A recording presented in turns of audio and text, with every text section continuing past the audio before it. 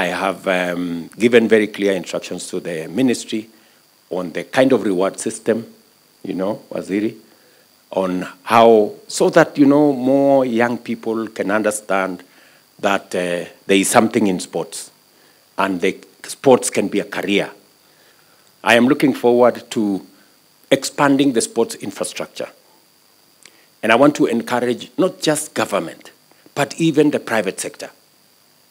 I know, for example, that around this region, there are facilities funded by different people.